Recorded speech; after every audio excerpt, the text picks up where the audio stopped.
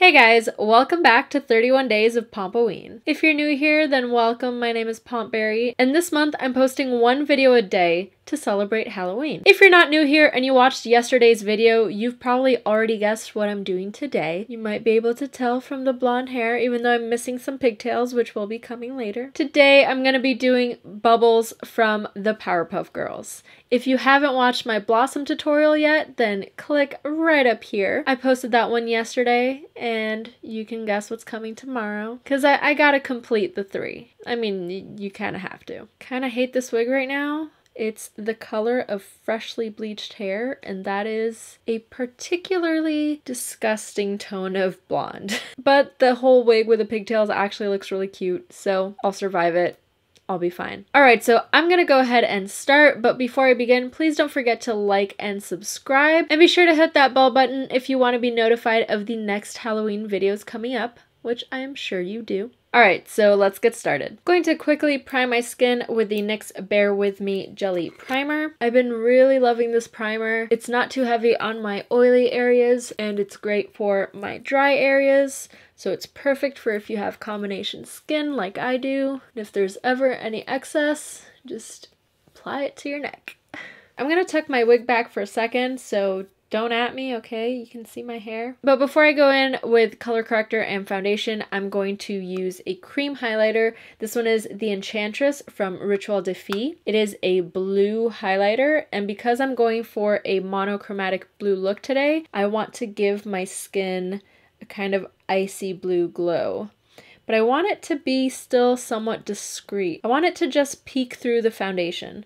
So I'm applying it before, and hopefully that will just give me a nice glow through the foundation. I'm applying it to the high points of my face, so my brow bone, my temples, my cheekbone, and I'm really kind of working it into the skin because it has a sort of balmy texture, and I don't want it to interfere with the foundation itself.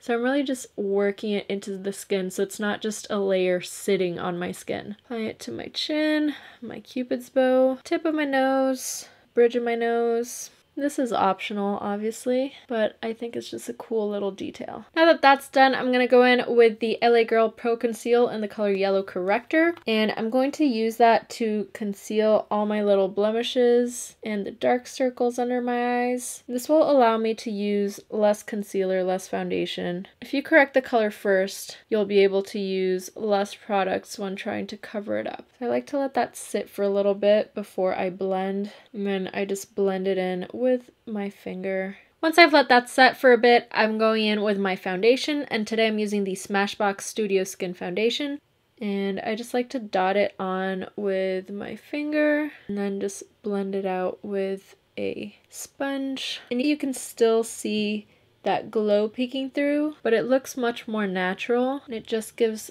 a little hint of blue to the skin. Once that's done, I'm going in with the Naked Skin Concealer by Urban Decay and just correcting a few spots that need some extra coverage. And I also like to blend out my concealer with my fingers. Then I'm going to set everything with the Milk Makeup Blur and Set Powder.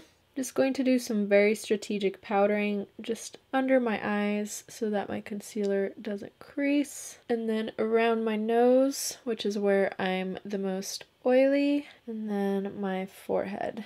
For some extra mattifying goodness, I'm going in with the Makeup Forever Matte Velvet Skin Powder Foundation, and this stuff is intense. I'm just going to apply that to my forehead. Now I'm going to go in with the Brow Gal eyebrow pencil in the color Blonde 06. And my actual eyebrow hairs match the color of the wig, but we need a little bit more definition. So I'm just gonna go in and start drawing in a little eyebrow. So not used to eyebrow pencils anymore. I always use a brush to do my brows. This feels like super foreign to me. I am, however, going to take a brush so I can kind of blend that out and into my brow hairs. Don't be afraid to use a brush if you have to. A pencil is still a creamy product that you can move around with a brush, so do whatever works best for you. I'm gonna try to keep the brows pretty rounded because she is very innocent and playful. Rounder brows help to add to that look. Then I think I'm going to go in with the NYX Tinted Brow Mascara in the color Blonde. I'm just going to run that through my brow hairs. Would love it if the wig would stop getting in the way. This is just going to add a little bit texture to the eyebrow. And it's also good because it will hold them in place. Because these ones on the ends tend to want to move around a lot. Once the brows are done, I'm just going to make sure that my eyes are prepped and primed for eyeshadow. So I'm just going in with some concealer over my lid and then just setting that with a powder close to my skin tone. Now I'm going to get started with the eyes, and I'm going in with the Strobe Cosmetics Creepy Cute palette. I'm going in with the color Cold Shoulder, and this is going to be sort of my transition shade. I'm applying it all on my crease, concentrating it in the outer corner.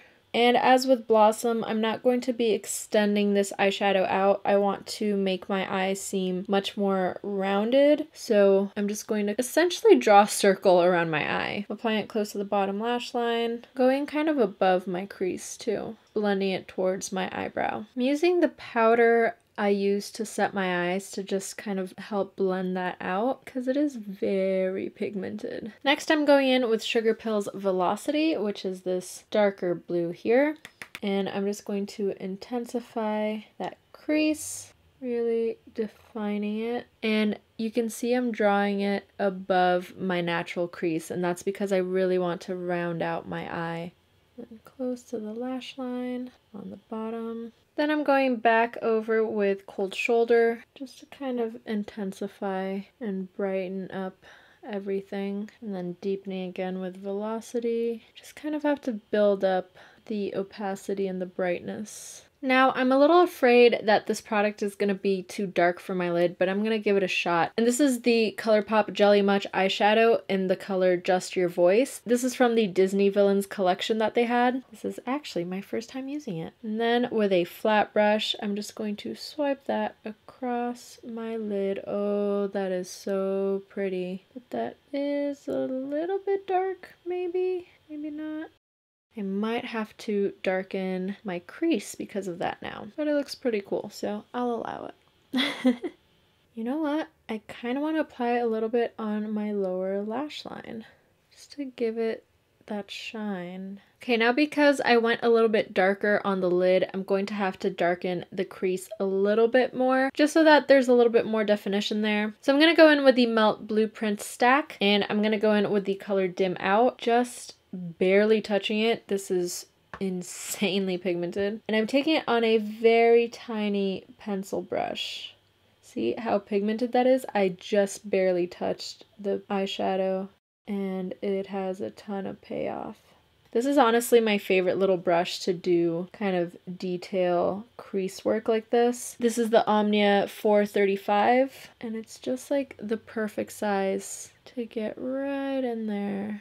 And then I can just blend it out with the previous brush I used. See, I don't want to darken the look too much. I just want to give a little bit more definition to the crease. A little bit to the outer corner of the bottom lash line. Then because I added some glitter on Blossom, I don't want her sister to feel left out. So I'm going to add a little bit of glitter to the center of the lids. I'm going to apply it with the NYX Glitter Primer. And I'm going to be using the Lit Cosmetics X-Ray in the size number 4. And I'm just taking that primer on a flat brush and just applying it to where I would like the glitter to stick to. And then I pick up the glitter with that same brush and just pat it on. This is a glitter that kind of only shows up when the light is hitting it. It's a really cool effect, but it can be really discreet if the light isn't hitting it. Then for my inner corner as a base, I'm going in with the Blueprint Stack again with the color Skylight, and I'm just going to pack that onto my inner corner. I don't know if I like that so much. I'm going to layer some stuff here and see how it goes. Then I'm going to go in with the Rituel Defeat Celestial Sphere Eye Soot in the color Pyxis. This is a cream color. It's a really weird consistency. I'm going to take that and just apply it over top Ooh, I like that. That's so icy. And then to give that an even extra oomph, I'm going in with the Makeup Forever Starlit Diamond Powder in the color 104. And this one has a blue shift to it. It's like a pinky blue shift. But the Starlit Diamond Powders are almost like micro glitters. They are insanely beautiful. Oh my god. I don't even know if the camera can capture that, but it just kind of makes everything look metallic because they're these super, super finely milled sparkles. I honestly don't know another product like them. I've never seen something that's so finely milled. Kind of also want to add this to my lids, just in the center. Kind of want to take some more velocity and go under my bottom lash line, just under where I applied the cream color. Just kind of want to intensify this bottom lash line a little bit. And now I'm going to line my eyes with the Fenty Beauty Fly Liner. I think I'm gonna go for a big wing. Probably should have done the glitter after because it's getting in the way a little bit. I'm doing it kind of straight out. Now that that's done, I'm gonna pretend I didn't have to redo this eye.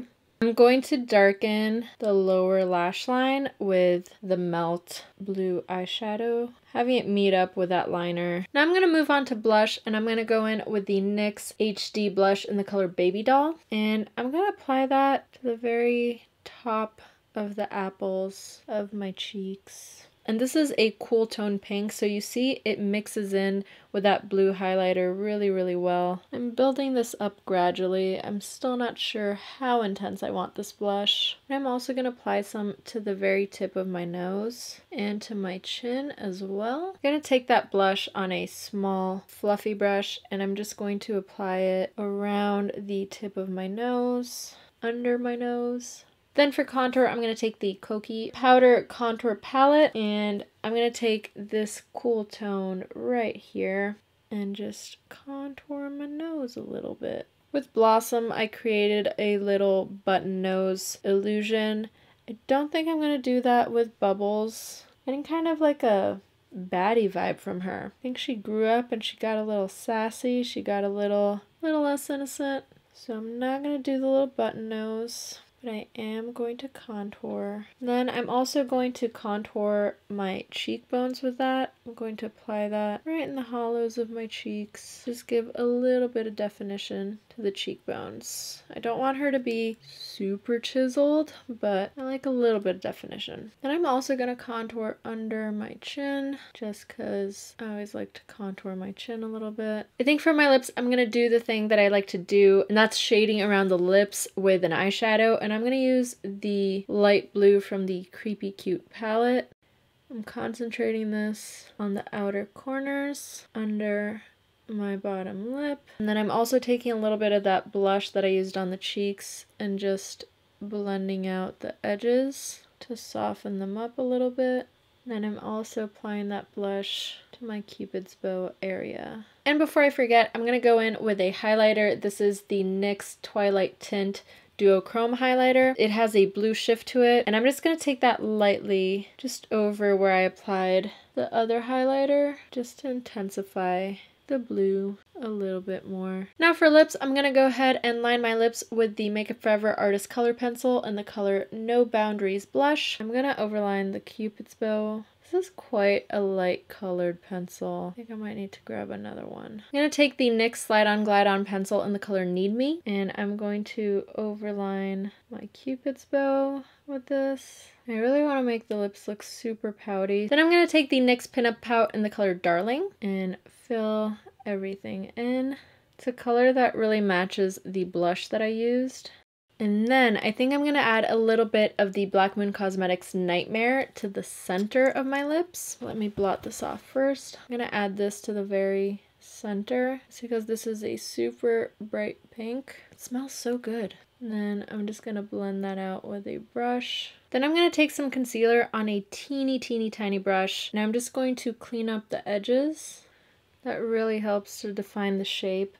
And I don't mind if the lines are like super visible. That kind of adds a cartoonish effect to the lips. Then I also want to add a blue element to the lip, so I'm going to top it with a blue shimmery gloss. This is from Incredible Cosmetics In a Dream World Gloss in the color Rainbow Hooves and Crazy Moves. And I'm just going to take some on the back of my hand because I don't want to get the applicator dirty. And then scooping it up with my little lip brush. And then apply it to my Cupid's bow and to the center of my bottom lip. Oh my god, I look so 90s right now with a blue eye and a pink iridescent lip. That's kind of appropriate for Powerpuff Girls, right? Kind of just want to go in and intensify this blue on the outer corners.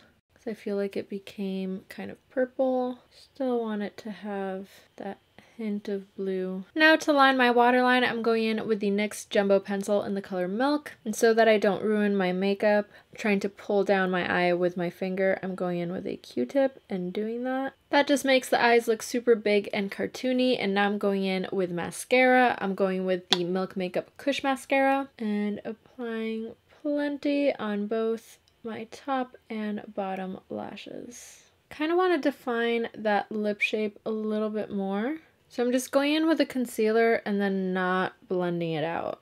Now I'm going to apply false lashes. I'm going to be using the Rouge and Rogue China Doll on my top lash and the Elevation Lashes Freedom 7 for the bottom. I'm using these little individual tufts, just 3 on each side. So I added 2 close to the outer edge and then 1 right in the center. I think it just gives a really cute touch. I think that's it for the makeup. I'm just going to add a touch more of blush, just a touch. And now I'm gonna go put on the rest of the wig and I'll be back to show you the finished look. And this is the finished look.